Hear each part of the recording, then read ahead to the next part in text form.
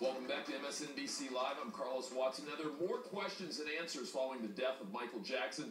Jackson's 5-page will, written 7 years ago, answers some of those questions, but actually raises others. Joining me now is Trisha Posner from the Daily Beast, and Karen DeSoto, defense attorney and former prosecutor. And back again is Richard Wolff. Trisha, so you wrote earlier today on the Daily Beast, very provocative. You said, as we look at this Michael Jackson case, one of the enduring questions that we have to ask is a 79-year-old woman, as wonderful as she may be, his mother, is she really equipped, Michael Jackson's mother, to take care of his 3 kids, aged 7 to 12? Say more about that. Well, I think it's such a hard subject to talk on because it's so new, and I think she, of all people, knows what Michael went through, and she wants to take care of these children in a way that he was not taken care of. And they are, I think she's a remarkable woman for what she's been through.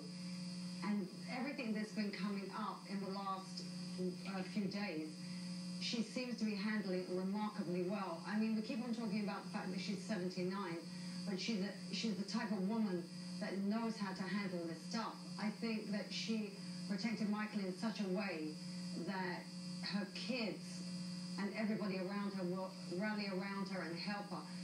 I just think that the background that he came from is what she's trying to protect her grandchildren from.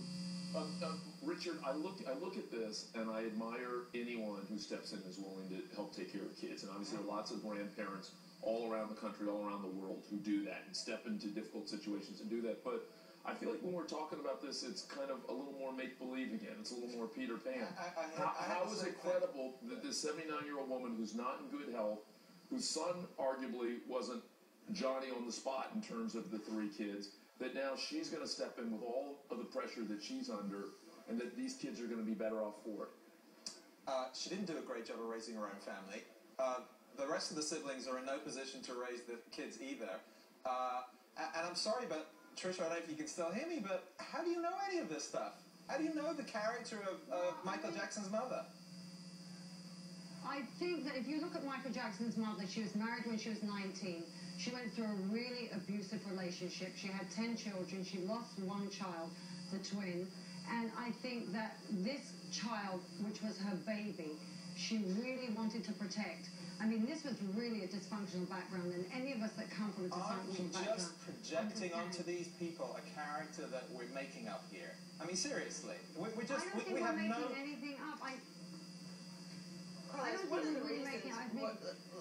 Let me say this about what the court looks at, and one of the reasons why age is such an important factor. Age is an important factor because any child who's gone through a trauma is going to bond with their primary caretaker.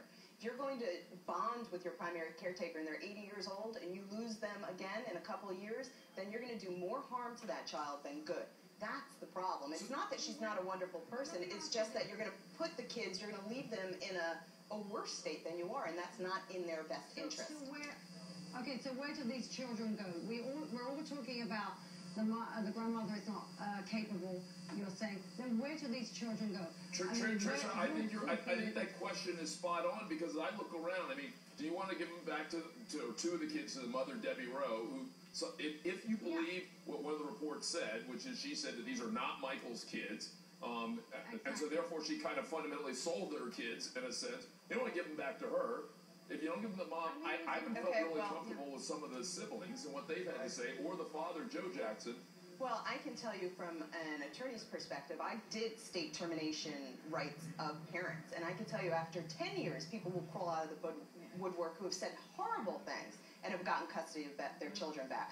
Biological parents are biological parents. So there's a presumption. What's the best situation for the kids? But it is an awful situation. The best situation, obviously, listen, I mean, let's use common sense here. Obviously, one of the brothers who maybe has children around the same age. Now, of course, the answer to that is maybe none of them are stepping forward because they're afraid of getting a backhand from Joe Jackson if they say anything about their mother not getting custody.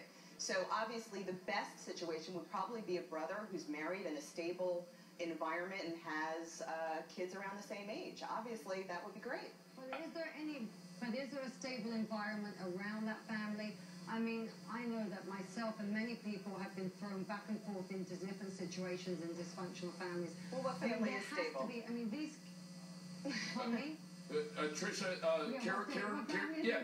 Karen was raising yet another question, Richard, which we were talking about earlier, which is, you know, all of us in glass houses, you know, it's tough to throw stones in a country in which the divorce rate is 50% plus.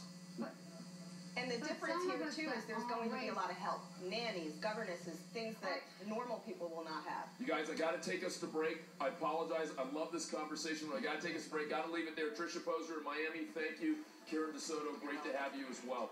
Coming up, today's Unexpected.